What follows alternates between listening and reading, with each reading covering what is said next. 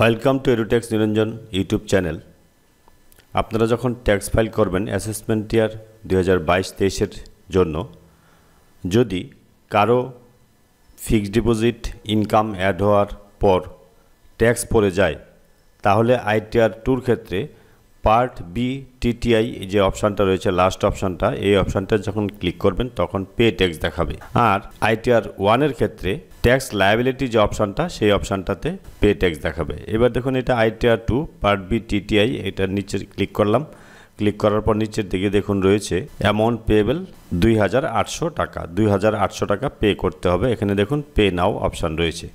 এই পে নাও অপশানে ক্লিক করেও আপনি সেলফ অ্যাসেসমেন্ট ট্যাক্স পে করতে পারেন নেট ব্যাঙ্কিং বা ডেবিট কার্ডের মাধ্যমে, অথবা অন্য জায়গা থেকেও ডাইরেক্ট এনএসডিএল পোর্টাল থেকে করতে পারেন। তো এখানে পে নাও অপশানে ক্লিক করে কিভাবে tax self assessment tax pay করতে হয় তার ভিডিও আমার রয়েছে।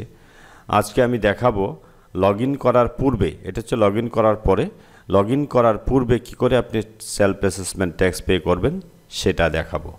তো প্রথমে গুগলে গিয়ে আপনি লিখবেন incometax.gov.in, করার পর যে লগ ইন পেজটা ওপেন হবে, এখানে দেখুন লগ ইন রয়েছে, এদিকে রেজিস্টার রয়েছে, বা দিকে দেখুন ইপে ট্যাক্স অপশান রয়েছে। এই ইপে ট্যাক্স অপশানে আমি ক্লিক করলাম।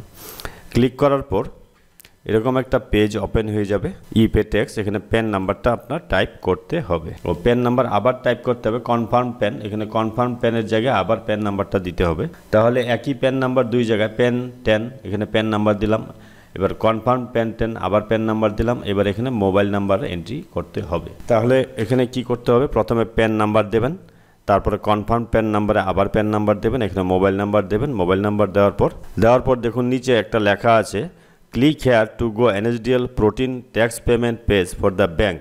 যদি এই সমস্ত ব্যাংকের মাধ্যমে পেমেন্ট করেন তাহলে আপনাকে এখানে ক্লিক করতে হবে। এই যে Axis bank, bank of Baroda, bank of India, bank of Maharashtra, Canara bank, central bank of India, HDFC bank, ICICI bank, IDBI bank, এই Indian overseas bank, Jammu and Kashmir bank, Punjab Sindh bank, Punjab national bank, state bank of India.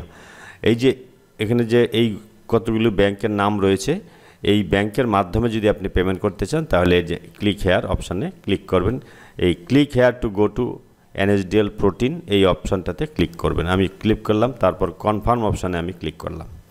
Confirm অপশানে click করার পর এটা একদম latest update, চালান number 280 select করব, এখানে proceed করলাম। তারপর এখানে দেখুন সিলেক্ট করতে হবে ট্যাক্স অ্যাপ্লিকেবলে 21 ইনকাম ট্যাক্স আদার দেন কোম্পানি, এই অপশানটা সিলেক্ট করব।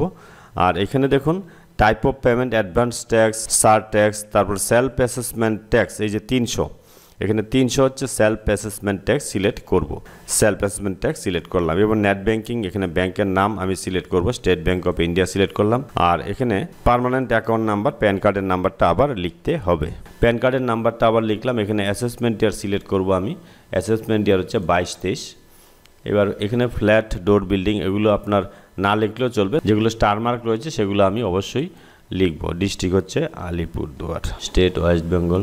এবার এখানে পিনকোড দিতে হবে, আর ইমেল আইডি এবং মোবাইল নাম্বার বাধ্যতামূলক নয়। এবার পিনকোডটা এখানে দিচ্ছি, পিনকোড দিলাম। ইমেল আইডি এবং মোবাইল নাম্বার দেখুন স্টার মার্ক নেই, এটা না দিলেও কোনো অসুবিধা নেই। ক্যাপচাটা এখন এখানে টাইপ করতে হবে, ক্যাপচাটা দিয়ে দিলাম, দিয়ে এখন প্রসিড অপশানে ক্লিক করলাম। প্রসিড অপশানে ক্লিক করার পর দেখুন এখানে tax applicable 21, type of payment 300, net banking, state bank of India ইত্যাদি দেখাচ্ছে, এবং এখানে নাম দেখাচ্ছে। আর ফিনান্সিয়াল ইয়ার হচ্ছে 2021-22, আর অ্যাসেসমেন্ট ইয়ার হচ্ছে 22-23 দেখাচ্ছে।